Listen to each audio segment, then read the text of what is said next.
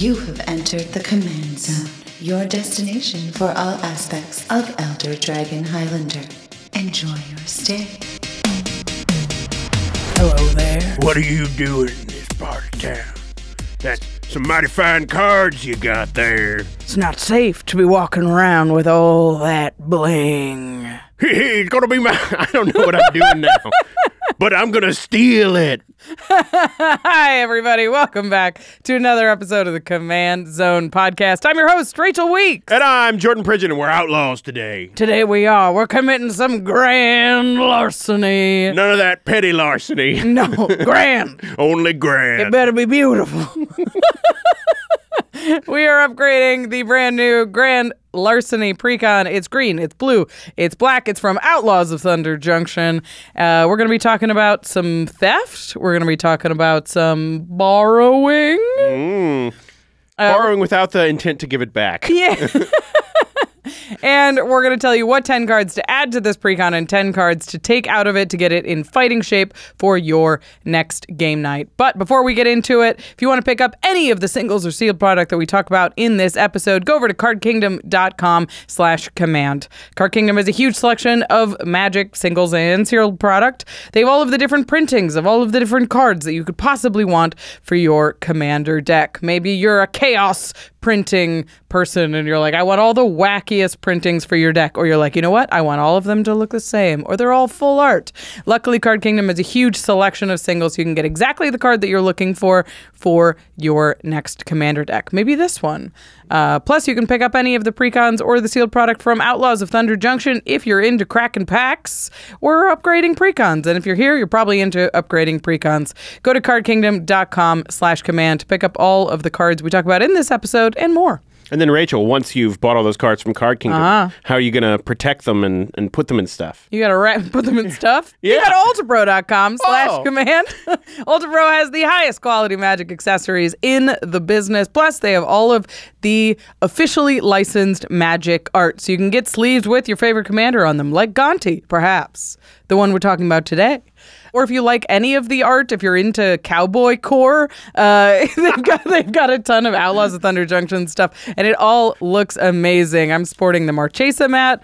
This one looks like the Archangel of the Tides reprint. Yeah, super cool art. Stunning. You can see the cool like double gun thing that they did for this set. I mean, not a gun. Not a gun. Whoa, wait a minute. Not a gun. No guns in Thunder Junction. ULTRAPRO has incredible high-quality accessories. You can get the best deck boxes in the satin cubes and towers. You can get the best sleeves in their new Apex sleeves, which they have for Thunder Junction specifically.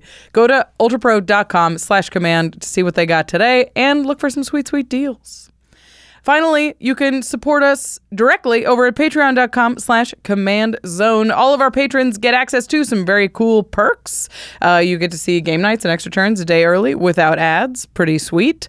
You also get to hang out in a Discord with us. Yeah. We're in there talking about cards, answering questions, talking about the spoilers as they come out. Join our Patreon and you get access to those cool perks. Plus, we shout out one lucky patron every single podcast episode. And this one is dedicated to Eric Chang. Eric, you rock. You rock. All right, let's get into it. We're talking about the Grand Larceny Precon.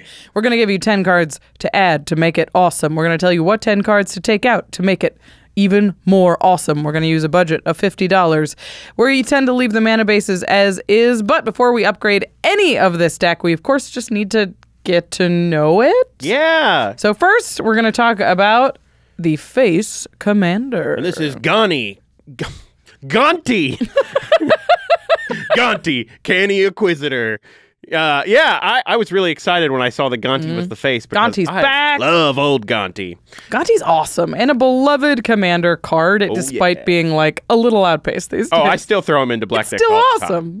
Gonti, Canny Inquisitor, is 2 black, green, blue for a 5/5 legendary creature, Aetherborn Rogue. And it says spells you cast but don't own cost 1 less to cast.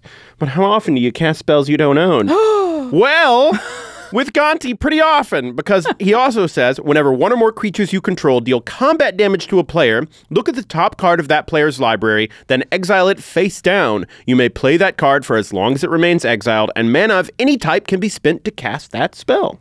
Pretty good. Yeah. So Gonti traded in their Death Touch for green and blue. Yep. I think a fair trade. Pretty good upgrade. We've been working out. Mm-hmm. He's buffed up to a 5/5. Swole Gonti. And he's doing exactly what Outlaws want to do, right? Which is hit people and steal their stuff. And take their stuff. Yeah. Yeah. Armed burglary. This card seems awesome. Seems super fun. Mm-hmm. Why play your deck when there are 3 other decks at the perfectly table good decks you could be playing? I would expect a Gonti deck to sort of be full of evasive creatures. You want to make sure you're dealing combat damage as much as possible, and then probably just a stack of ways to steal and cast your opponent's stuff. Yeah. Also, I would expect a lot of ramp. It strikes me as the upside of like a Gonti type strategy is because you're getting so many cards from your opponent's deck, you can really fill your deck with just like the meat and potatoes you need to make sure that they're like working, Definitely. You're casting your opponent's stuff, which isn't necessarily going to be great for you. So you want to make sure that you have all the mana to be casting as many spells as possible. This is a quantity over quality situation. In a weird way, he's ramping card draw on a commander. Yeah. And that's always a pretty powerful combination. It's always good. Yeah. The backup commander is very popular and he's awesome. It's Felix. Oh boy. 5 boots. He's an ooze rogue. That's a lot of boots. Where'd you get those boots, Felix? I know where you got 4 of those boots from, but what's the story with getting one extra boot? The solo one. Yeah, that was our question with Felix is how many of the boots match? Yeah.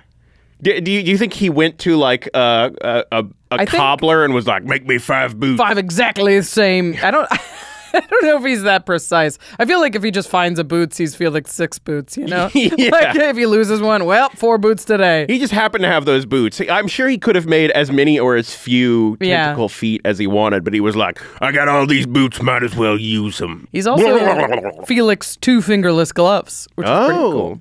But let's read him. It's 2 black, green, blue, 5 mana altogether for 5/4 with Menace and Ward. If a creature you control dealing combat damage to a player causes a triggered ability of a permanent you control to trigger, that ability triggers an additional time. Neat. Pretty sweet. So we've seen this text a lot. If you do this, do it again. Yeah. Always good. If you poke him, poke him twice. You get 2 pokes out of it. Double poke. Yeah. So you can kind of see how he works with Gonti because Gonti himself is a combat damage trigger. Yep. But I would imagine the 99 of these 2 commanders to look very different. Yeah, because you'd want to have a ton of things that are just triggering whenever you do that combat damage with Felix. Felix cares less about your opponent's stuff and is more about hitting people. He's like, you know what?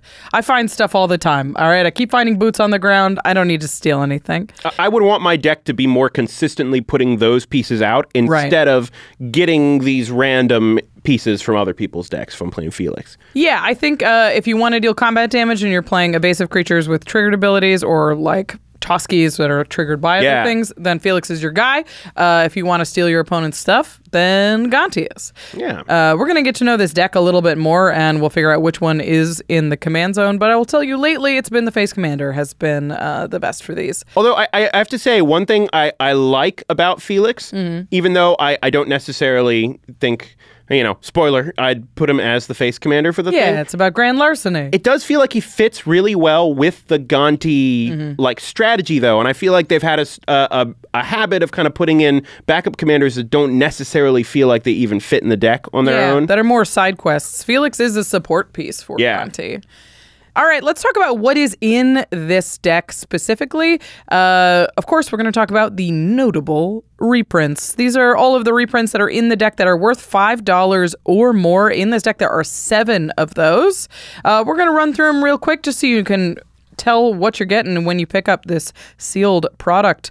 The first one is a Golgari filter land. It's Twilight Mire, which is currently sitting at $9.50. Not bad. The next one is a big old blue enchantment, beloved in Chaos strategies. It's Mind's Dilation, currently sitting at $9. Big crazy card. Another card that loves to steal, it's Brain Stealer Dragon, sitting at $7. Got some swanky new art, too. The next one is the blue-black Painland. It's Underground River, sitting at $7. Dark Slick Shore is a blue-black Fastland, sitting at $6. 3 visits, ever, the expensive card is $5.50, even with all the reprints. And we got an Edric Spymaster of Trest reprint sitting at $5. Oh, Edric. I still think of him as like one of the OG like boogeymen of like EDH. busted commanders. Oh my god, it's Edric! The funny thing is, I feel like we see him way less as a busted commander these days and way more as a group hug card, which is sort of what he was intended to be. Yeah. He's way more par for the course now. I mean, for sure. You can make busted Edric decks, but... You still can. It's just not... Like, those decks have sort of gone by the wayside. Unless you're out there still playing Edric. Good for you. Against your, Narset pod and all of the, like, busted, like, Joyra of the Gitu. Oh, man. Brings me back. Those are the most notable reprints in this deck. We're going to talk about the total reprint value. Of course, this only includes the cards that are actually reprinted. We don't have the value of the new cards or any of the cards from the main set. So it'll only include 74 cards in the deck. And we are currently seeing pre-ordering for this deck around $40 to $45. So our data is going to be based on that range. If you can find it cheaper or more expensive, these things have been fluctuating a lot lately. So... all of that said, the total reprint value of this deck is $121.75. All right. Yeah. So I'd say if you can find the deck for $40, that's a steal. Hey. Yeah, $121 I think feels low because we've had so many just wildly high reprint values lately. But $121 used to be something that we were very excited to see in Precons. That would have been real primo. Yeah, so I'm having a hard time like being down on this reprint value despite it being like the second lowest of the reprints values in Thunder Junction. We've been a bit spoiled recently. Yeah. But I think they should continue in the direction of like spoiling Keep people. spoiling. We've been talking about the bang for your buck value because these Precon prices range so much that it's been a little bit more helpful to tell you what that reprint value is divided by the amount of American dollars that you spend. So the bang for your buck value for this is $2.71 worth of card value for your $1 cash. So not quite tripling your value, but like pretty good. Yeah. Can I say also how much I love the fact that 3 of the high value reprints are just like good valuable lands? Yeah, the blue-black lands have not caught a lot of reprints lately. Seeing Underground River that expensive makes me really glad that this is just a box of decent lands that you can throw into your deck. Well, and it's so nice that like, a new player getting in a game or someone playing this can like get some solid lands that are some value because especially when you're starting out, it doesn't feel good to like buy land. No, it's so boring. Yeah. And then you're playing with these terrible lands and you're like, why is my deck so slow? And it's not about their deck, it's because all of their lands are tap lands. Yep. So it's really nice that these are usable mana bases. We got some decent reprints in the lands section and a solid reprint value, if not something that we're, throwing confetti over. Speaking of throwing confetti. Wonderfully done. Flawless. Thank you. Sport. Haha. All right. We've talked about what's in the deck financially. We're going to break down what's in it mechanically in just a moment, which means it's time to break down the stats. Pretty good. All right. I'm going to go through these stats pretty quick, and then we can talk about them all afterwards. First, we're going to talk about the vegetables in the deck, the thing that goes in every deck to make them tick. There are 16 pieces of ramp in the deck. There are 5 dedicated card draw cards. 5. We'll talk about that in a moment. There are 9 pieces of targeted interaction. There's 1 board wipe, and there's 38 lands, of which 15 are basic. So let's just talk about these vegetables for a second, because these are kind of wild numbers. Yeah. High ramp, which we talked about in the beginning, is and probably I think that's good. Yeah. I mean, I always err on the side of too much ramp in my decks, at least. Especially when you're casting, like, some of the spells in here are big X spells or, like, big payoff spells. Yeah. You do need the ramp to get there. Only 5 pieces of card draw is weird. That seems crazy to me. And yeah. I think I get their reasoning behind it. Yeah. Because they're like, oh, well, you're drawing cards from your opponent's deck. You don't need as much card draw in your deck. But that's not how it really works. Yeah, this deck has a lot of ways, which we'll talk about in a second, to cast your opponent's spells. We can already see it on Gonti. We can, like, those are card advantage. They give you additional access to spells. But if somebody cuts off your engine, if somebody removes Gonti or board wipes and you don't have any more creatures, you're really going to be dead in the water. You need a way to rebuild from your own decks to get your plan online. So this 5 card draw is low, and it's definitely something that we're going to look at fixing. Yeah, absolutely. 9 pieces of interaction is all right, especially if you're going to be taking stuff from your opponents. I think 9 is honestly a little higher than I normally spend, but yeah, in Sultai, go nuts. I normally play a little bit more than that, but I assume you will be getting interaction from other people's decks and stuff. And I know in theft decks, when you, like, you know, accidentally pull interaction from someone else, it often feels kind of bad. So, you know. It's nice to know that this number is bolstered by the selection you're getting from your opponent's decks. Only 1 board wipe is quite low. These days, I'd like to see 2 or 3. There's a lot of word running around. There's a lot of really scary cards that you're just going to need to handle the board state. I know we've disagreed about this in the past, but I feel like more and more in games, I'm sitting there a lot of the time going, oh my God, I wish I had a board wipe. Yeah. So I'm just always the one with creatures on 2, 3, and 4. Yeah, exactly. Yeah, this is definitely a creature-heavy deck. It's not a control deck, so you do want to commit creatures to the board early. So I could see running a fewer number of board wipes, but 1 is too low. Cool. Specifically to this deck, there are a number of categories that we wanted to discuss just to get to know how the deck works. This first category is theft. These are cards that explicitly steal from your opponent's board.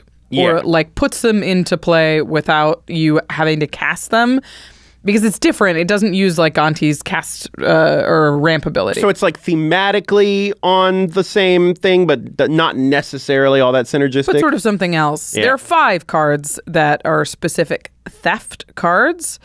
There are 22 cards that cast your opponent's spells. That is a ton. Yeah, some of those rely on combat damage. Some of them are sorceries. Some cast from hand, some from their graveyard. But 22 that just cast all of their stuff is wild. Which is great. That seems really fun. Yep. I mean, that's what the deck is doing. There's no mistake if you include 22 spells like that. Yep. The next category is saboteurs, which is a term that Scryfall uses for anything that triggers on combat damage. So I'm using it here. I have never heard that term before. I haven't either, but I saw it. It's in their like tagger function. And they were like, these are your saboteurs. And I was like, oh. I like it though. I feel like that's, you know, like you could be like, he's a saboteur. Yeah, so going in there and blowing things up. Getting in the works. That's straight up criminal, that is. I like it. There's 15 saboteurs in the deck, so that's things that would be doubled by Felix, basically. Yeah. This could include equipment. This could be enchantments that are triggered by creatures dealing combat damage, or creatures themselves that deal the damage and are triggered. And then, of course, we need the creatures to deal that combat damage. We do. We need somebody to be able to get in. There are 22 evasive attackers to trigger Gonti's second ability. That's pretty nice. That's pretty good. I mean, 22 is a little bit lower than what I'd want. I'd probably want to add 3 or 4 to that. I would and will put more. Yeah. And the 15 saboteurs, I think, is a little low to run Felix in the command zone, unless you're going to do a more serious overhaul. Yeah, I completely agree. I feel like with Felix, you want like pretty much every creature you play and all the enchantments and stuff to like be doing saboteurs and stuff. Like if we were doing this upgrade for Felix, we would take 10 theft spells out and put in 10 saboteur effects. Yeah. And that would get you in a decent direction for Felix. But this deck is clearly built around Gonti out of the box. We have the evasive attackers. We have lots of ways to cast your opponent's spells. So we are going to go with that. All right. We've talked about the mechanics kind of generally. We like to take a closer look at the deck by looking at the best cards that show you exactly what the deck wants to do. And this first one is a favorite of yours, so I will let you introduce it. Yes, this is one of my favorite cards in all of Magic. Villainous Wealth. if this deck had been made and didn't have Villainous Wealth in it, it would have been... should have been named Villainous Wealth. Yeah, it's kind of like, come on, guys, just name it that. Villainous Wealth is X black, green, blue, Sultai for a sorcery, and it says target opponent exiles the top X cards of their library. You may cast any number of spells with mana value X or less from among them without paying their mana costs. Sweet. I love this spell. The funny thing about this is you love this spell. You also love Genesis Wave, which is just Villainous Wealth for me. I just have a type. I like big, crazy X spells that probably win the game. They give you this bananas board state. But you don't quite know how it's going to work out. And I feel like Villainous Wealth just leads to games you never expect. Like, you do crazy stuff from it. I have a Villainous Wealth story. So I used to have a 7 Dwarves deck, which the 7 Dwarves get better the more 7 Dwarves you have. And I cast a Dwarven Recruiter, which tutors a bunch of dwarves to the top of your library. So I cast a Dwarven Recruiter and I put 7 dwarves on top of my library. And the very next turn, my opponent Villainous Wealth me for like 8. Stole all of my 7 dwarves, put them all onto the battlefield. They're all like 9/9s. They're the only person to date that has controlled every single 7 dwarf in the deck. That's fantastic. It is so good. I was like, my dwarves. You have a wealth of dwarves. It turns out they lured the dwarves over. I know. With the promise of wealth. I should have played around Villainous Wealth. That really is fantastic. They have the mines. They don't need all the wealth. Yeah. Villainous Wealth, obviously great in this deck. It's going to give you a ton of your opponent's creatures or spells all at the same time. And you have some cool payoffs for doing that. But also it just gets you a ton of stuff. Yeah. This next one, I feel like, is also just like a classic Commander Theft card. I love this card. I think this card does everything the deck wants to do. It's Thief of Sanity. It's 1 blue-black for a 2/2 flying specter. Whenever Thief of Sanity deals combat damage to a player, look at the top 3 cards of that of that player's library. Exile one of them face down, then put the rest into their graveyard. You may cast that card for as long as it remains exiled, and mana of any type can be spent to cast the spell. So this is a evasive attacker with a combat damage trigger that steals their stuff and puts other stuff into the graveyard. I consider Thief of Sanity, like, even in non-theft decks, pretty much all the time. It's one of my favorite cards to have on the battlefield. It's so good. Yeah, I mean, the fact that you get to look at the top 3, pick the best one among it, and then just save it for whenever you need it later. It doesn't matter if the thief is still around. I think this card, it just puts in all of the work you need it to. We mentioned that there's a lot of ways to cast your opponent's spells. There's a couple of ways that cast them specifically from the graveyard, but the deck doesn't have a lot of mill to get stuff in there. So Thief of Sanity is even doing work on that access. If you're holding something like a Diluvian Primordial, which only casts instants and sorceries from opponents' graveyards, it's going to be really hard to fuel that without any additional mill. So it's even doing work on that axis. Absolutely. We wanted to mention a new card, and this is a doozy. I love this card. This is Thieving Varmint. This is 1 and a black for a 2/1 creature varmint with Dutch and lifelink. And then it has tap, pay 1 life, add 2 mana of any 1 color. Spend this mana only to cast spells you don't own. Speaking of doing it all. Yeah. This is like, if you have this in your opening hand in this deck, you know your game is about to go quite well. Yeah, I mean, this is an evasive attacker for the turn that Gonti comes down. If you don't have any not spells. Technically evasive, but people aren't going to block this 2/1. Nobody's trading with a Death Touch Varmint. Yeah, come on. Like, if you have Gonti on the battlefield and you don't have any spells of your opponents to cast, you can just attack with this thing and assume that they're not going to trade their commander for it. If you do have spells to cast, this is a 2-mana dork that taps for 2 mana. That's so nice. That's the really life powerful. Doesn't matter at all. No. It's like, 1 life.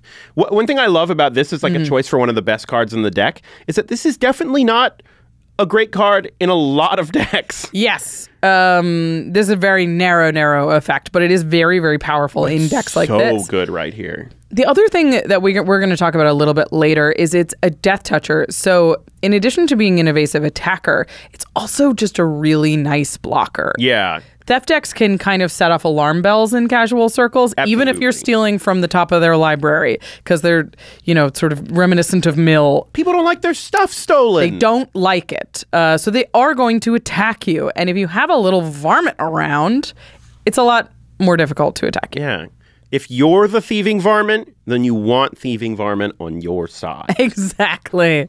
Thieving varmints unite. Solidarity.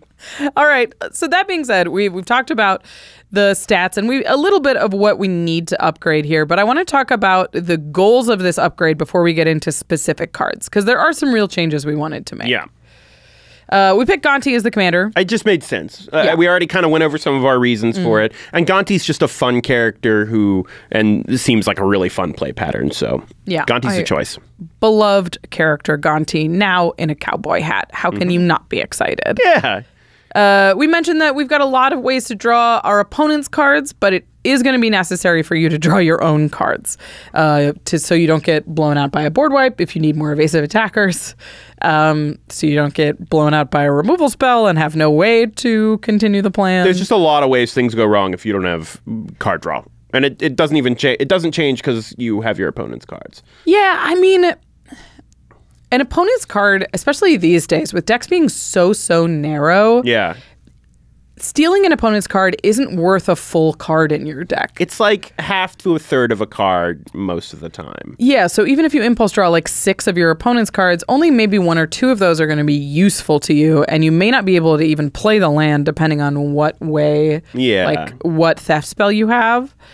You're going to be drawing lands. You're going to be drawing just their like if you were in another deck and you got someone's Thieving Varmint.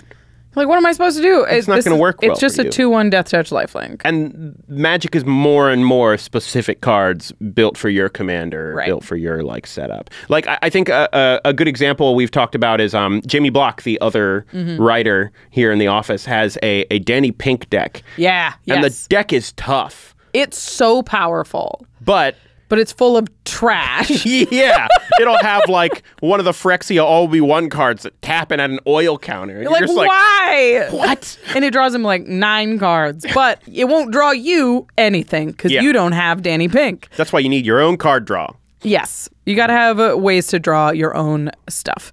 We wanted to lower the curve a little bit. There is some very, very expensive spells in this, in addition to some big X spells. So all of the ramp is in here. That's great, but we still need to be able to cast multiple spells underneath Gonti so that when Gonti comes down, you can attack right away. Because Gonti is not ramping you on the cards that you have from your deck, so you got to get rid of some of the big ones. We also wanted to add like a couple payoffs for when you cast an opponent's spell. You know, just be getting a little more value out of it instead of just the spell itself. Yeah, there's a lot to consider when you're stealing your opponent's stuff. We wanted to make sure that we were maximizing the synergy in this deck because you're not going to have a lot of synergy with your opponent's cards. So making sure that you're maximizing the use of Gonti's like cost reduction effect. The more spells you can cast, the more powerful the cost reduction is. So you want to make sure that you're really feeding that engine and getting full use out of your 5-mana commander. Okay.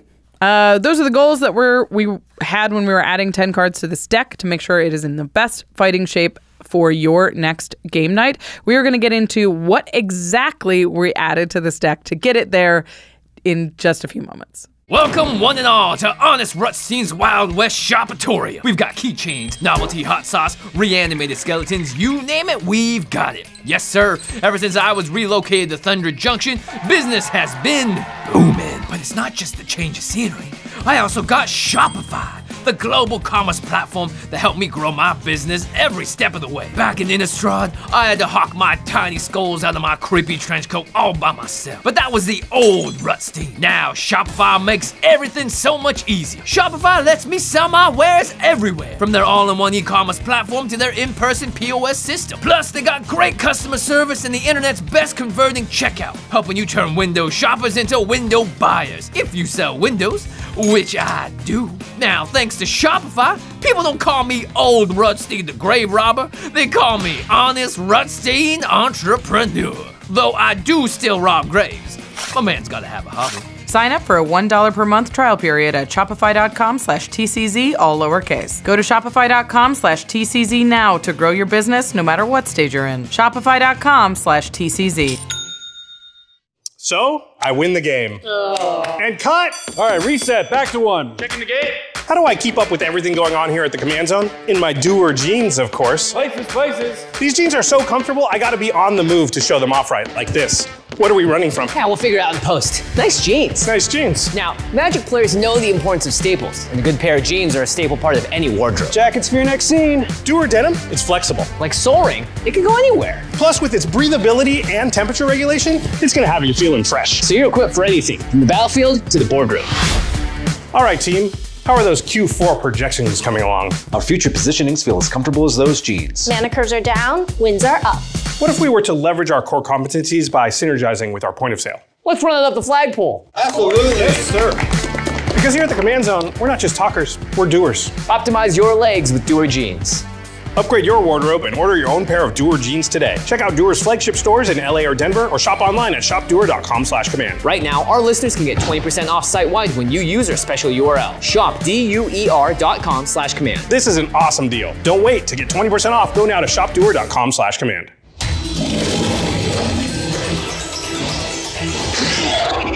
Oh gosh, the Thunder Junction Jamboree is right around the corner, and I'm supposed to bring everyone presents. Now when it comes to gifting, your old pal Fibblethip is, unsurprisingly, totally lost.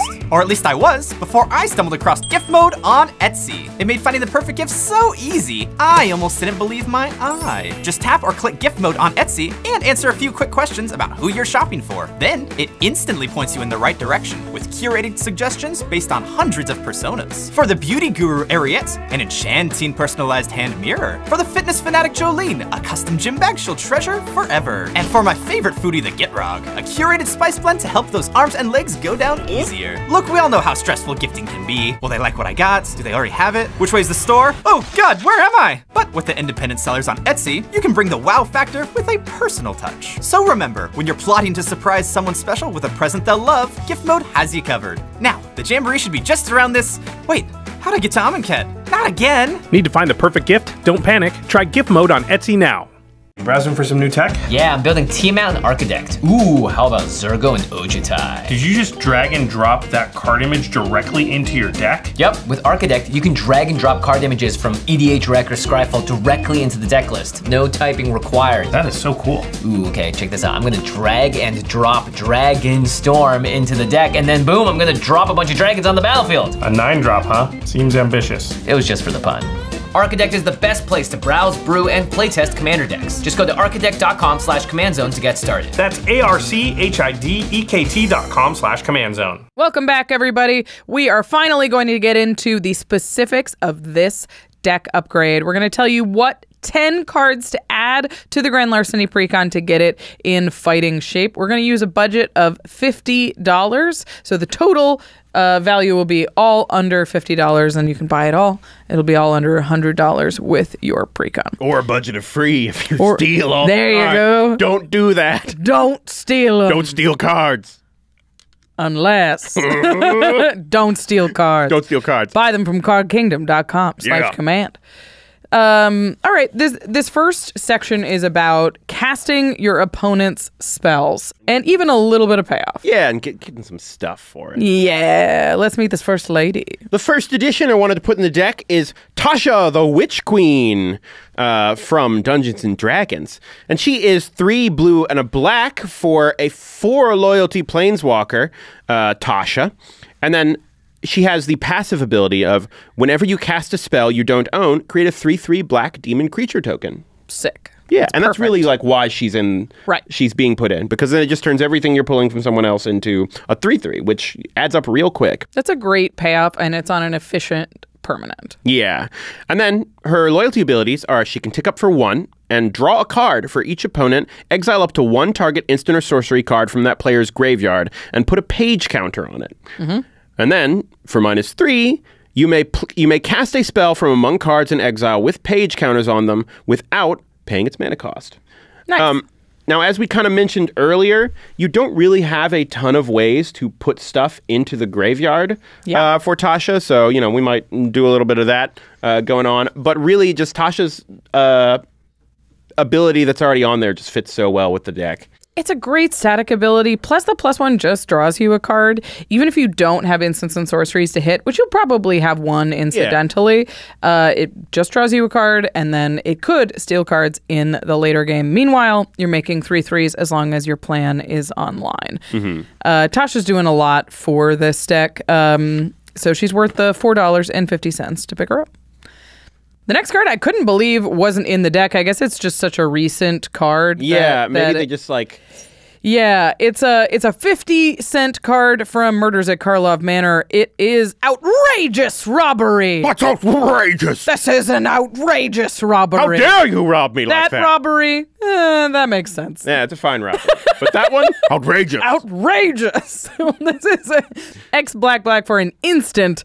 Target opponent exiles the top X cards of their library face down. You may look at and play those cards for as long as they remain exiled. If you cast a spell this way, you may spend mana as though it were mana of any type to cast it. This is like a super efficient Super Gonti. This is just a super efficient draw spell. I mean, like Black X at instant speed can draw you 3-4 cards, no problem. Yeah, I think that this card could be a really huge swing for you. And then, you know, Gonti is going to be like reducing the cost on all of those cards that you cast. And Gonti's a cost reducer. Right. Which, you know, if you haven't played with those before, is a really good ramp. Like, if you cast a couple spells in a turn off of this outrageous robbery, you're getting a ton of value out of it. I really like this card in the deck. Plus, you could just say, this is an outrageous robbery. Outrageous! The next thing that we promised we were going to add to this deck is evasive attackers, specifically ones that you can cast before Gonti hits the battlefield, so that when Gonti shows up, you've got something to attack with. Yes. And this first one, I thought was a really good fit. Perfect. It's Thada Adel, Acquisitor. And you might not have noticed, but Gonti is a canny Acquisitor. And she's an Acquisitor. Acquisitor typo? Yo, Acquisitors! Your deck's out there acquisiting. Let's read what she does. Thada Adel, Acquisitor, is 1 blue for a 2/2 legendary creature, Merfolk Rogue, with Island Walk. Whenever Thada Adel, Acquisitor, deals combat damage to a player, search that player's library for an artifact card and exile it. Then that player shuffles his or her library until end of turn. You may play that card. Slick. Thada Adel is a very powerful magic card sitting at $11.25, but boy, does she do it all in this deck. She is just like a perfect synergy with Gonti. She gets in, she gets the card from Gonti, she gets to look through their deck and get an artifact. And in Commander, most decks have at least one pretty notable artifact. Soul Ring. She is real good at stealing Soul Ring. She loves them. And if you have Gonti out, that's like a free Soul Ring you're casting. It is. I mean, I just love this curve, right? You play, like you ramp on 2, you play Thada Adel on 3, you play Gonti on 4, attack with Thada Adel. So you've tapped out at this point. You have no mana up, but you attack with Thada Adel, you trigger Gonti, you trigger Thada Adel, you get the Soul Ring, Gonti makes the Soul Ring free, cast a Soul Ring, and like do the Gonti theft steal thing. Seems so good. That's wild. Yeah. That's such a great start to the game. And if no one does something about Thada Adel, there's a really good chance you're going to get another Soul Ring. Another one. Sometimes there's only one player with islands and you just keep picking off their signets, and that's fun too. Yeah. I mean, look, there are more and more good artifacts entering Commander all the time. Like, I feel like artifacts have been a theme in a ton of sets that have come out recently. So I think Thada Adel's just going to get better. Yeah, start picking up some equipment. There's lots and lots of powerful, like, get some Swiftfoot boots from somebody is very powerful. Oh, yeah.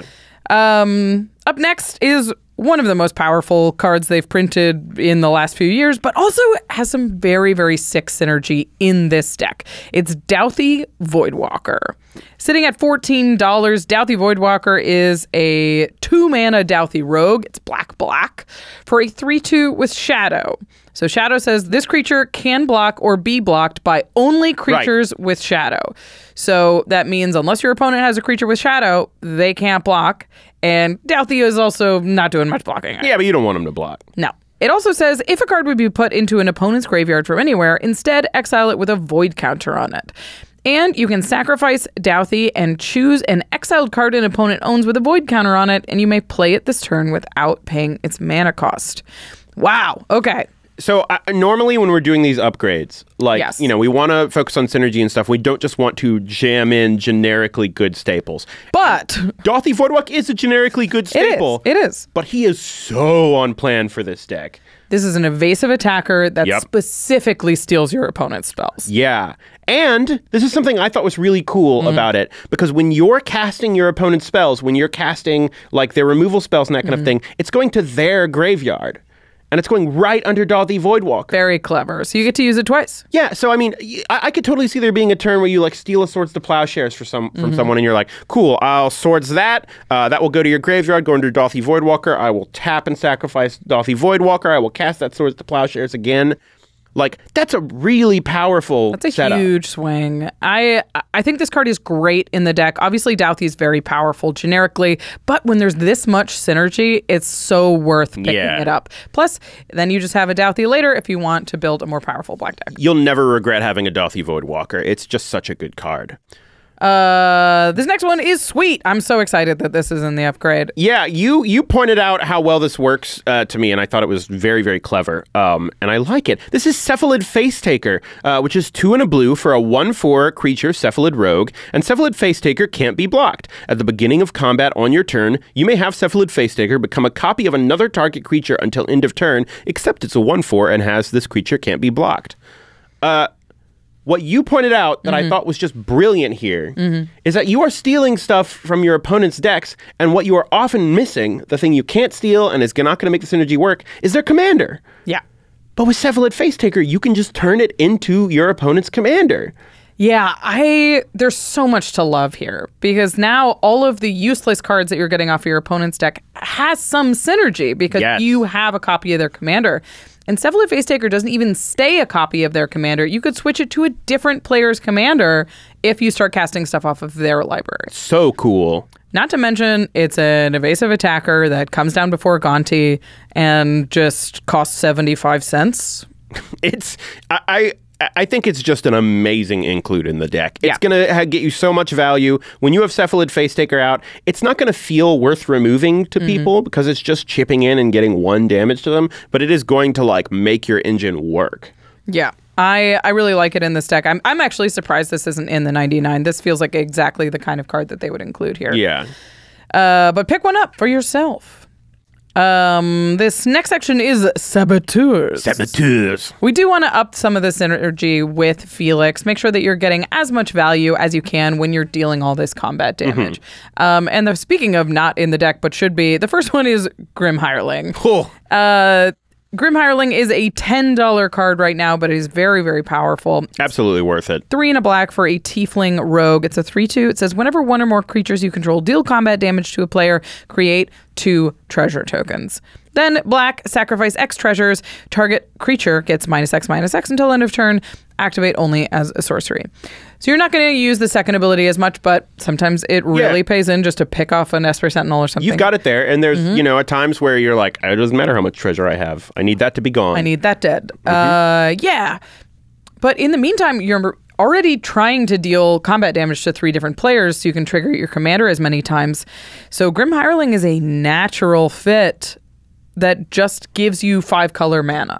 Yeah. Because that's something we haven't mentioned yet. Most of the stuff does say that you can cast it, you know, with any color, but not everything. And also, you know, if you go into especially some of the older and like deeper theft cards in Magic, they're not always going to give you that, you know, the fixing line of text, that lets you cast spells for using mana of any color. Not to mention, you might steal, you know, someone's creature that has an activated ability that's like red, deal damage to something. Yeah, these treasures are going to come in clutch to make sure that you can use all of the cards that actually show up on your board. Yep. Grim Hireling is going to be a great ad for you.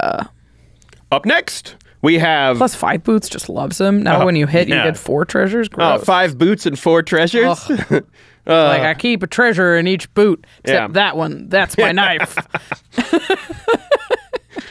Next up, we have the Indomitable This is 2 blue for a 6/6 legendary artifact vehicle with trample. Whenever a creature you control deals combat damage to a player, draw a card. Then it has crew 3, and you may cast the Indomitable from your graveyard as long as you control 3 or more tapped pirates and or vehicles.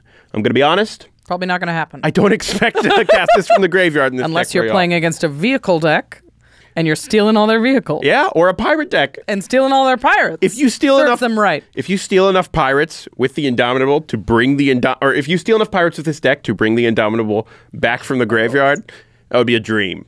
Yeah, I mean, there's a lot of upside to the Indomitable over something like the one with cycling. Yeah, we talked about Reconnaissance Mission. Reconnaissance Mission, or even, Bident of Thassa. Coastal Piracy, yeah. There's a lot of stuff that have this sort of effect, but honestly, it's like the Indomitable is new. It's not very expensive. It's also a 6/6 with trample. Yeah. Like, your commander can crew this thing, and Gonti has no natural evasion. So if you use Gonti to crew the Indomitable, attack, deal some amount of damage, it's got trample, so you're probably drawing a card off of it and triggering Gonti at least once. Yeah, I mean, Commander's not a game where it's all just about having, big stompy creatures, but a 6/6 is a real threat, especially big. with like curves getting lower and stuff like that. No one's gonna like block this with their Esper Sentinel. It is so funny that it has trample. Yeah, that I guess it can't. It's indomitable. Well, I kind of imagine someone you can't like stop me standing in front of the boat, being like, "Stop!" And they're like, "No." I'm a boat. But then all boats should have trample. I don't think that's the case. Yeah, but not all boats are as emphatic about how boat-like they are. I'm a boat. Yeah, I think there's some serious upsides to the Indomitable in this deck. Up next is another little saboteur. It's Toski, Bearer of Secrets. Oh, your buddy. My buddy. 3 and a green for a squirrel. It says this spell can't be countered. It's indestructible. Toski attacks each combat if able, and whenever a creature you control deals combat damage to a player, draw a card.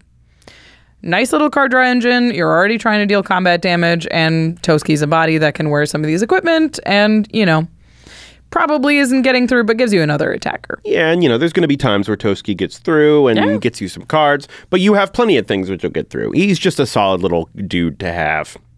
Yeah, it also pairs well with just all the evasive creatures that are in the deck. Toski sitting at $4. Not bad. Finally, we've added some card draw, but we wanted to make sure that we've got plenty in the deck so that you're fueling your own engine. And a little bit of mill along the way. Yeah, so we tried to add a couple pieces of card draw that felt like they had some synergy with the deck. The first one is always pretty good. It's Windfall. Currently sitting at $3.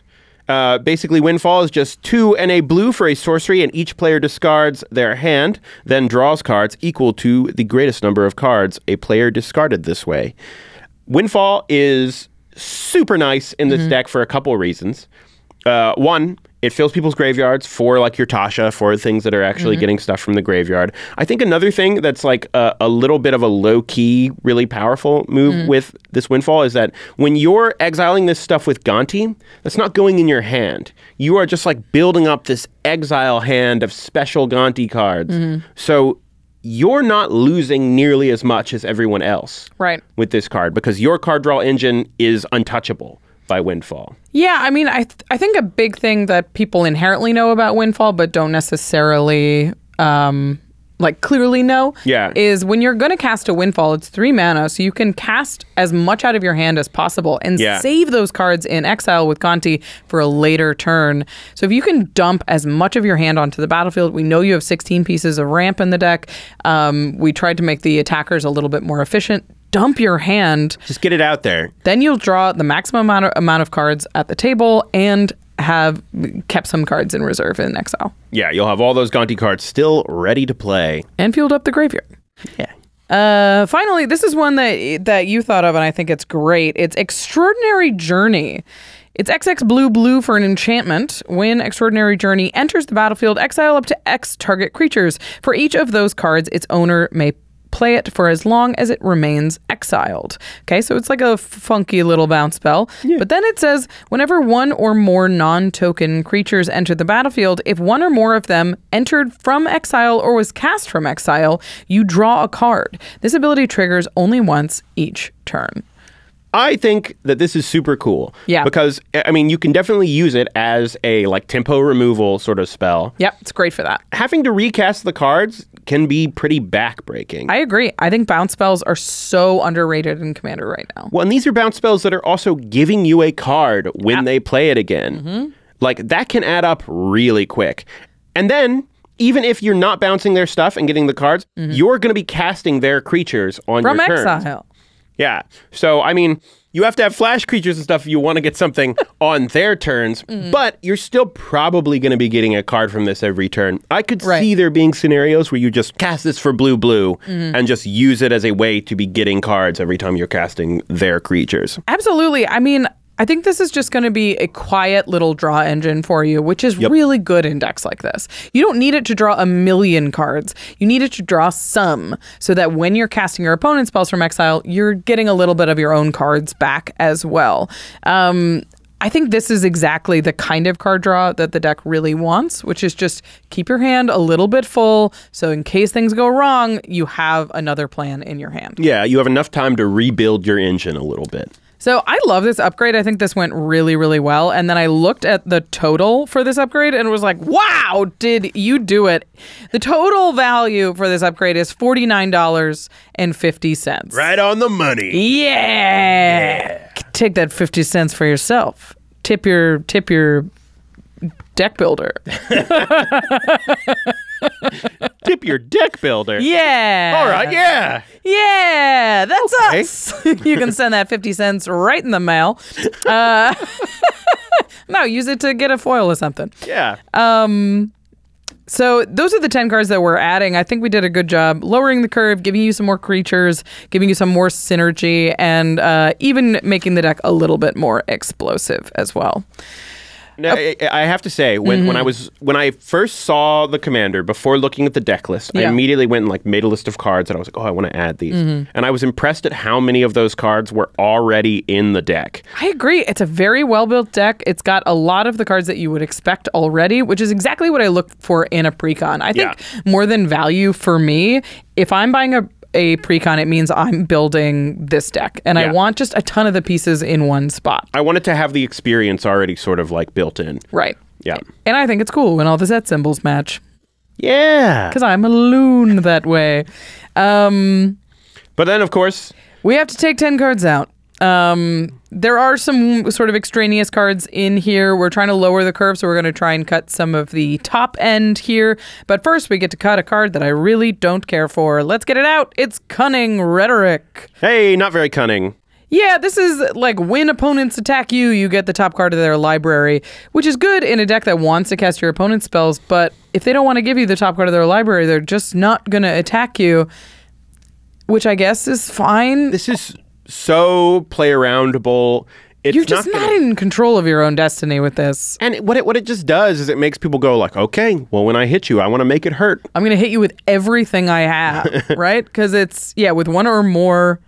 Whenever an opponent attacks you, you're only getting one, no matter how many creatures they attack you. It's going to stop them from coming in for chip damage, but they're still going to be like, well... all right, I'll send 6 at you then. I want to make sure I'm wrecking you if I'm going to give you a card. It's got to be worth more than you stealing one of my cards. I think this card flags more threat than it is, which is the worst kind of card in Commander. Yeah. It's like a card that isn't very good, but makes your opponents concerned. The first upgrade I did on Command Zone was for the Brina Strixhaven deck. Yeah. And I think this card was originally printed in that. I believe so. And I didn't cut it from the deck, and I had it in the deck for a long time, and I played it.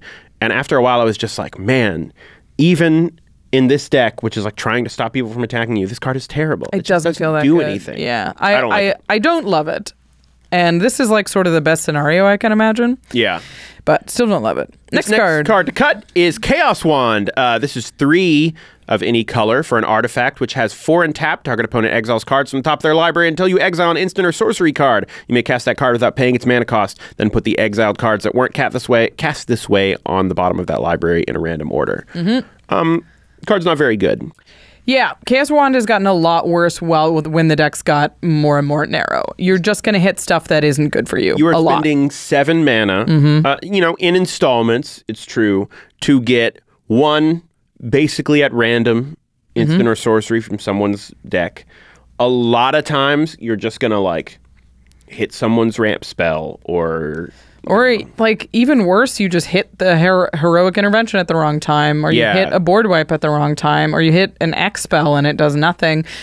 I had a deck that had both Chaos Wand and Wand of Wonder, which actually do like a lot. Wand of Wonder at least gives you some options. Yeah, and I ended up cutting Chaos Wand because I just kept hitting like destroy all non-token creatures, and you're like, that would be very good for my opponent who I just stole it from. Yeah. It's just not as good anymore. You don't have any control. It doesn't have any real synergy with Gonti, so I'm not a fan. This next one is actually one of my favorite cards in the deck, but I agree it is a little bizarre here. It's Thieving Amalgam. I had to fight Rachel to take this one out of the deck. Yeah, he's a payoff, sort of. He's a 7-mana ape snake. At the beginning of each turn, you manifest, or each of your opponent's turns, you manifest the top card of their library, but it also says whenever a creature you control but don't own dies, its owner loses 2 life and you gain 2 life. It's a nice little payoff for having your opponent's stuff. The problem is, how do you make them die? Yeah, you don't have a way to like sacrifice the creatures. You don't have any way to like get extra triggers off of this or anything. You don't even have a great way of getting it into play. It's a 7-mana creature. You play this in like Reanimator decks. Yes, yeah. I have this in a Reanimator deck. I built a Reanimator deck, honestly, around it. I think it's a really fun card to have, and it's such a problem in a box. I've seen it come out really early on the other side of the battlefield and been like, man, it's making a lot of stuff. Yeah. But, you know, when you're paying the full price for it, it's going to annoy people. It's just going to make you 2/2s, and they're going to kill it before they kill your stuff and get you the payoff from it. The Thieving Amalgam definitely has the cunning rhetoric problem where it's scarier than it is because it is a very slow engine, but not great in this deck. The next card we decided to cut is Silent Blade Oni. This is 3 blue, black for a creature demon ninja. It is a 6/5 with ninjutsu for blue, black. And whenever Silent Blade Oni deals combat damage to a player, look at that player's hand. You may cast a spell from among those cards without paying its mana cost. This is a powerful effect, and there is, support for ninjutsu type stuff in the deck. I think that this just is expensive even when it's being ninjutsu'd, and is not quite enough for what its payoff is. Yeah, Silent Blade Oni is tricky. I think this is a really powerful ninja in ninja decks where you're designed to have 1 mana evasive creatures. And usually with ETBs, they'll come in and tap something and attack, or they'll come in and scry. Yeah. And when you're only bouncing a 1 mana creature to your hand, this cost feels very doable and it's very powerful. Yeah. But this deck is sort of full of 3 mana evasive creatures that have combat damage triggers. Bouncing your thieving, not Thieving Skydiver. That's actually good. The one I'm thinking of is the blue-black one, Thief of Sanity. Yeah. Bouncing your Thief of Sanity for this thing is well, I'm down a Thief of Sanity trigger. I have to recast Thief of Sanity, and I have to hope that there's something in their hand I want to cast. Yeah, a lot of the time, you would rather have that creature continue to be able to do that damage every turn and keep getting in and getting you cards with Gonti instead of getting 1 free spell from their hand, which... I mean, I have my theft deck I play most of the time, steal stuff from people's hands, and I don't think you can reliably get great cards from people's hands unless you have a way to put more cards there a lot of the time. Right. So I just don't think it's a great fit in this deck. The next one is Extract Brain. Blue-black X for a sorcery. Target opponent chooses X cards from their hand. Look at those cards. You may cast a spell from among them without paying its mana cost. So this has some similarities to Silent Blade Oni. Well, I look at this card. You don't get to see their whole hand. Yeah, they get to choose which cards you see. So you're definitely not getting their best card unless you pay enough mana to see their entire hand. Let's say they have 4 in their hand. Yeah. And you have to pay 6 mana to see their whole hand. Yeah. And then when you cast something from their hand, you have to hope it's at least worth 6 mana. Yeah. Which is not easy. If they've got some crazy 8-drop, wow, you got luck. Then you did it. But if they don't, now you paid 6 mana to steal their, mana rock or I just look at outrageous robbery for, a big X spell that's getting you cards from someone else. That would have drawn you 4 cards. And just imagine how much more you can do with that than this. Yeah. I say instead of extracting brain, you extract this card from the deck. Aha! But you do have to read the flavor text because it is, no thought is as succulent as a secret. Ho ho! I love the word succulent. Pretty fun. Pretty fun. This next one is a pretty easy cut. This next one threw this on the ground. Get out of here! Shoo! This next card is Void Attendant. This is 2 and a green for a 2/3 creature Eldrazi processor. It is devoid, so it's not actually green. And then it has the activate ability for 1 and a green. Put a card an opponent owns from exile into that player's graveyard. Create a 1/1 colorless Eldrazi Scion creature token. It has sacrifice this creature, add colorless. I get why they put this in the deck. It's cute. But it's too cute. It's too cute. This is them being like, oh, wow, this is somewhere we could put a Void Attendant. They're gonna have cards in exile, so you can put those cards back in exile and make spawns out of it. Pay 5 mana, make 1 spawn after doing the thing. But it's not even ramp. That's like, not even, no. It's colorless mana, too. You need all the color mana. You need treasures. This is like a way to, if you have a ton of extra mana on your turn, to make more mana? To bank some of that for a future turn, because it's not mana positive. No. You know, you can spin 2 and get something that you can later sacrifice for 1. Cute. Too cute. Yeah, too cute. I feel like the way Commander works these days, you don't have a ton of extra mana that you are trying to save for later. You want to use your mana. There is like a super cool Eldrazi in this deck that we should talk about. Oblivion Sower is in this deck, and this is cute, but I think this is awesome. This is the one that it's like when you cast this spell, target opponent exiles the top 4 cards of their library. Then you may put any number of land cards that player owns from exile onto the battlefield under your control. You've been hopefully exiling a lot of cards. You can get like this could be huge. 4 or 5 lands off of this thing. I could see it being even more than that. Depending on how focused you've been on one player, you could really nail somebody with an Oblivion Sower. Yeah. And a Void Attendant just doesn't give you that same level of explosiveness. No, I think that Oblivion Sower seems super funny. I like it a lot. Plasm Capture is the next card that we are casting. This is a 4-mana counterspell that gives you mana of any combination of colors, where X is that spell's mana value on your next main phase. This is a very, very expensive mana drain. It gives you colored mana, which is nice, but this really locks you into when you can cast your stuff, and when you don't know what kind of spells you're getting, it just feels a little weird. I also don't think this is a hold up 4-mana deck. No, because it's not super instant speed. Well, yeah, and you don't even know if the stuff you're getting from your opponent's decks are instant speed and stuff. You want to be spending it and getting that stuff out and casting your spells. Yeah, there are Plasm Capture decks. There's definitely hold up all your mana and get people with big splashy counterspells. I don't think this one is one of them. Well, and so often when you want to counterspell something, it's like, I'm trying to counterspell someone's, Path to Exile on my Gonti, and nothing feels worse than spending 4 mana to counter a 1-mana removal or something. Yeah, I agree. Up next, this card to cut is one of the value cards, Mind's Dilation. This is 5 blue for an enchantment. Whenever an opponent casts their first spell each turn, that player exiles the top card of their library. If it's a non-land card, you may cast it without paying its mana cost. This card is fun, and I know there will probably be people who are upset about casting this, because I know it's kind of can be some people's pet cards. I just don't think it's very good. I don't love these like 7 mana cross your fingers enchantments. Yeah. We have Villainous Wealth, which is like if you pay 7 mana, you cast 5 spells. Yeah. This is 7 mana after 2 rotations with your 7 mana enchantment. Hopefully you've cast 6. And this can miss. Yeah. This can miss hard. All it has to be is a land on top.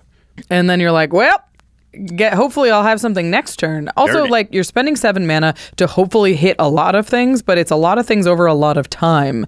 It just isn't efficient enough, I think, unless you're really investing a lot of synergy in it. And the deck just isn't. Well, and it's super obvious. It doesn't trick anybody. It sits there and people go, I guess we should deal with that.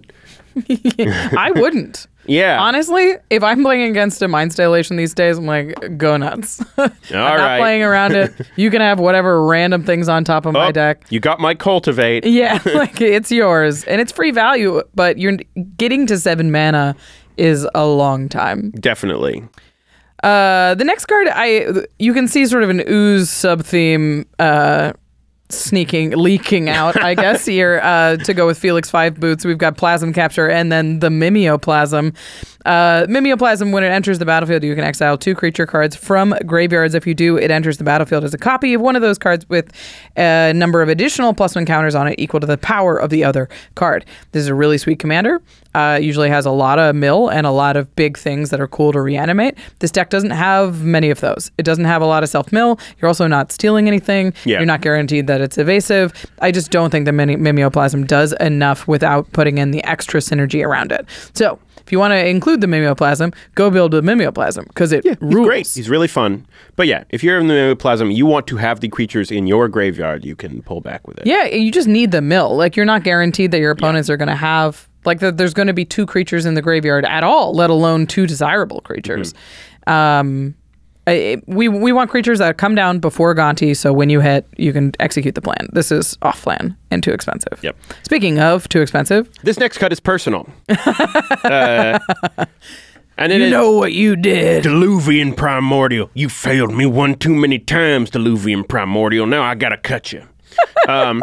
This is 5 blue for a 5/5 creature avatar flying. When Diluvian Primordial enters the battlefield, for each opponent, you may cast up to 1 target instant or sorcery card from that player's graveyard without paying its mana cost. If a spell cast this way, it would be put into a graveyard, exile it instead.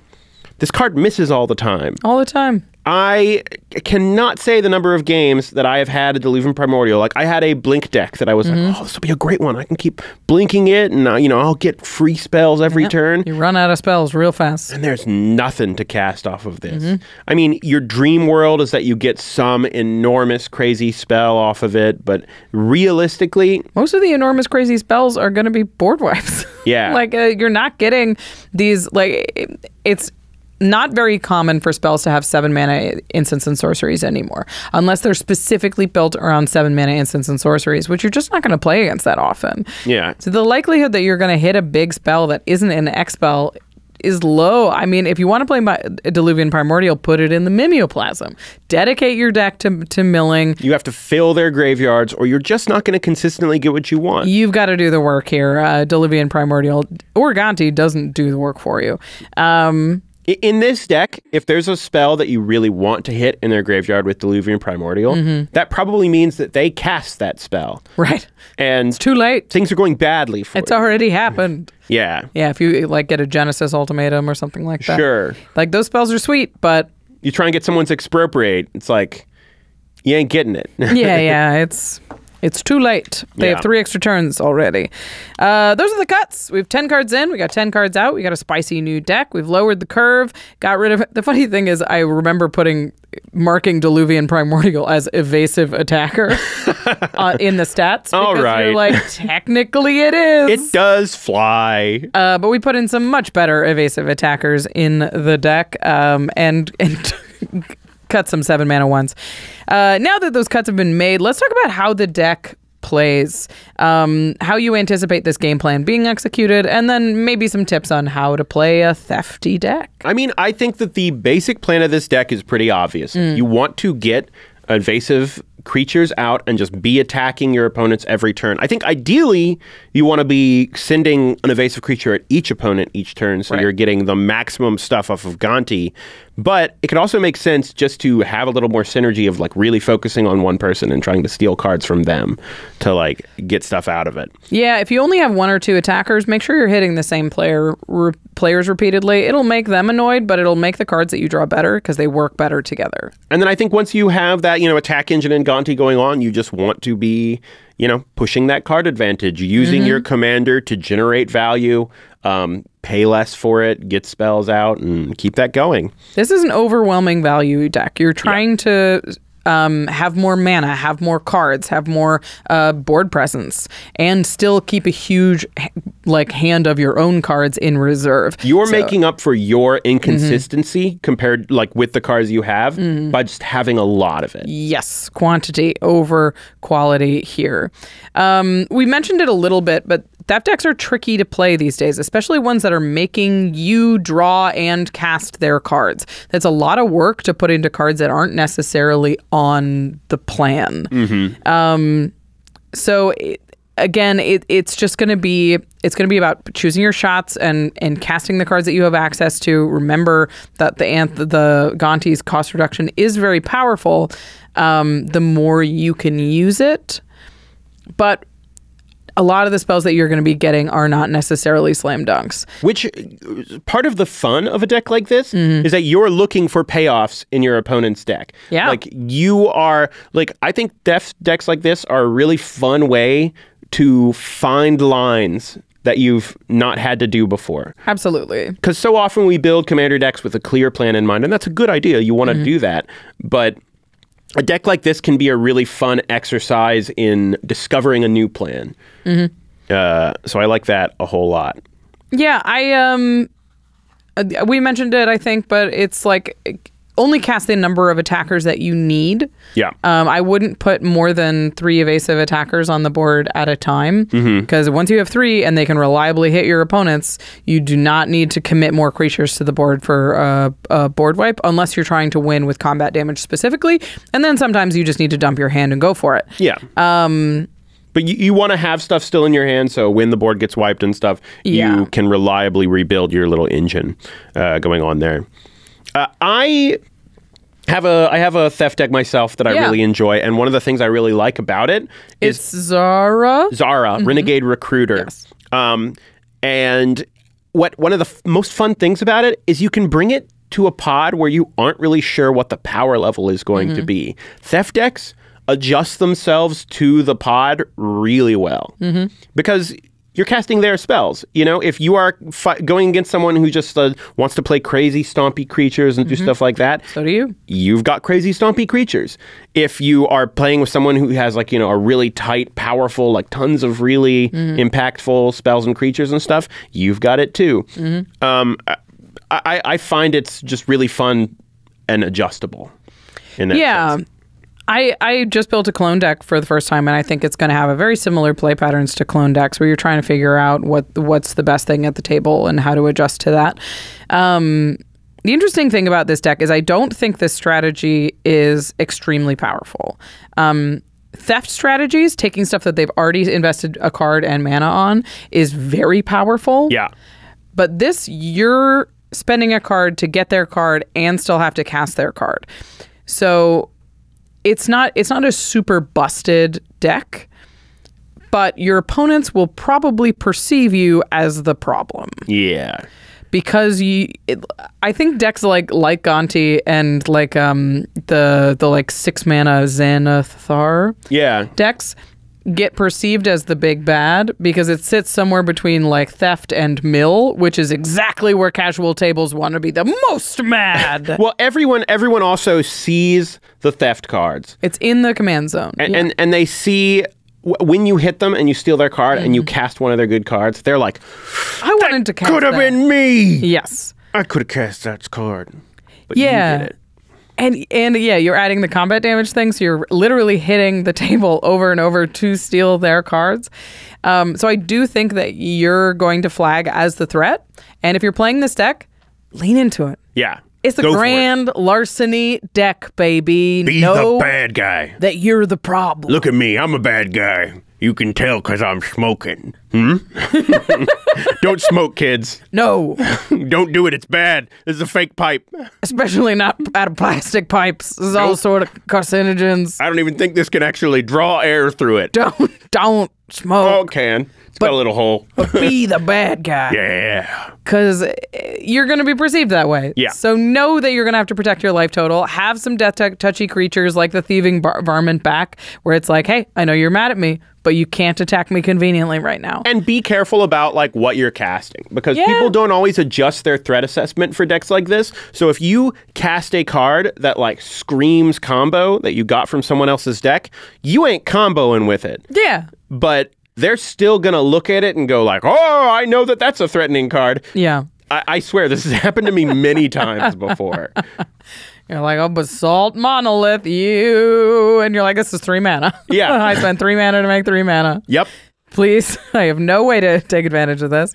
Yep. Yeah, I think it's going to be very interesting. It's going to be a tough thing to play at the table comfortably, but you just sort of have to know that you're the bad guy at the table, you're here to steal their cards, and you're here to beat them with them. And that's cool. That's a cool thing. It's fun. It's going to be a blast. Yeah. Probably not a more than once per night deck. Yeah. Is the other thing. Playgroups can get a little testy. Great way to put it. But if you're playing across from it, recognize that they're doing a lot of work to take your cards. It's probably not as scary as it looks. So spending a ton of resources to pick apart the Gonti table player is not necessarily worth your time. Yeah.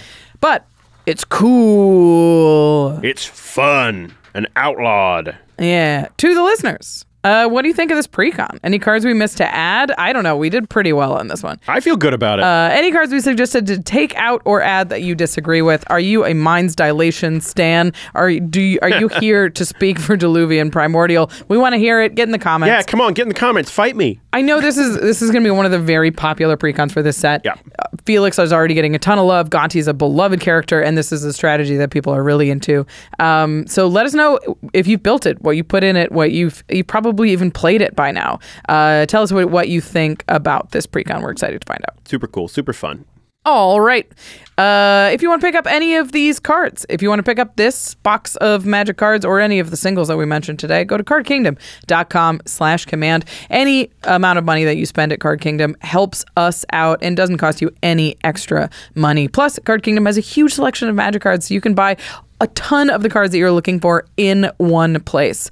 We've been putting deck lists for these bad boys in the show notes. So go down there to click the ARCHIDEKT link. It'll tell you exactly what cards we added to the upgrade. You can add those to your cart on Card Kingdom. Make sure you're using that affiliate link and you're supporting the show while shopping, which is fun.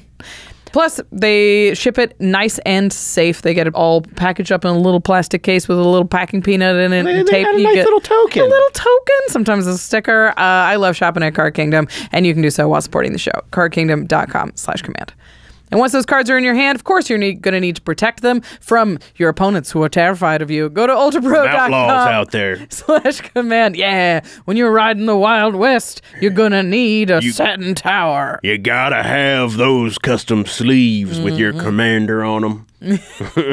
I mean, cowboys are all about aesthetics, right? It's true. I feel like a cowboy loves a matching hat with a matching vest with a matching chaps. Yep. Matching horse. Go all the way down. All white. Card Kingdom doesn't have chaps, but, they've got everything else. Ultra Pro has chaps for your cards. Sleeves. They have playmats. They have deck boxes. They have binders. They've been releasing really cool binders for each set that are really high quality and have the pattern on it. So if you're the kind of person that likes to store your cards in binders, it's a really great way to have a collection that looks cool and you know exactly where the cards from each set are. Plus, if you're building Gonti, go get the playmat. Go get the sleeves. Get the matching deck box. You can show up fully decked out for your next game night and know your cards are safe in the meantime. Again, ultrapro.com/command. We've got a little bit of time. We're going to take a moment to talk about something outside the world of Magic. Do you have something that you're doing that's not Magic right now? I do. Well, yeah. I have something I want to talk about. Yeah. Which is the show Shōgun. Oh, yeah. It's so good. You've been watching it too, right? Yes. Yeah. This has been my favorite show in a long time. It's awesome. It's so beautiful and it's very violent. It's violent. It takes place in 1600s Japan. Yep. When, there's this whole period between one ruler and his son coming to age and stuff. And it's about the first Englishman to land in Japan. And it's fictional, but it's based on a lot of real historical events. He's like a British pirate-ish. Yeah. Well, he's a smuggler. He's a privateer. Uh-huh. So they've been hired by the British Empire to be a pirate against Spanish and Portuguese ships. But then he crash lands in Japan. It is so good. I just read the book a couple months ago. How are they stacking up? They're great. I mean, it's followed the book really well. It's really done a good, job by the book. I didn't even know they were making a show of it when I read the book. And then right as I finished it, all these ads started coming out for Shōgun and I was like, ah! Did I manifest this? Wah! It's really, really good. And a a lot of it is in subtitles. It's in Japanese. Yeah. So what I really like that I have to put what I'm doing down and watch the show. Yeah, actually pay attention to it. Yeah, it's like training for if you're like me and you're off and on Arena. I'm really glad that they decided to just like make most of it in Japanese. Yeah, it wouldn't be Shōgun if it wasn't in Japanese. And there's some that's in English. There's a translator, and of course he speaks largely English, although he's learning Japanese as the show goes on. So I will point out this little detail that I think is showing that they are willing to compromise for those who don't just want to read subtitles the whole time. Yeah. Technically in the book, while the main character does speak English, the only language he can communicate with people in... Yep, pipe gone. The only language he can communicate with people in Japan is Portuguese. So the show could have been in half in Portuguese and half in Japanese. It could have been even better. In the book, he also speaks in Latin about half the time. Oh my God. So the book is torn between Latin, Portuguese, and Japanese, although Latin and Portuguese are just written in English in the book. Right. And in the book... And Japanese is written in Japanese in the book? About half the time. Okay. So they'll sometimes be, written in not Japanese characters, but it'll like say the word out when he's hearing it, and then someone will explain it, and then other times you'll actually know what they say. But whenever in the book they are speaking Latin, they just add these and thines. To show that it's Latin. It's like, thou art my favorite. And it's like, oh, they're speaking Latin. The show's really sweet. If you're into sort of prestige TV, especially historical stuff, it's really fun. Yeah, it's a blast. Yeah, check it out. I highly recommend it. Before we go, we got to say a big thank you here to our amazing team at the Command Zone. Thank you to Damon Lentz, Eric Lem, Megan Yip, Gaurav Galati, Jamie Block, Arthur Meadowcroft, Manson Lung, Josh Murphy, Jake Boss, Sam Waldo, Evan Liberger, Katie Cole, Mitch Trafford, Josh Lee Kwai, Jimmy Wong, and, of course, to Jordan for taking the time to record this episode. Well, thanks for having me. Yeah, talking about a little crime and punishment. Let's be criminals with no punishment. I don't want punishment. Less punishment. Only crime. Only crime. Yeah. See you next time. Bye.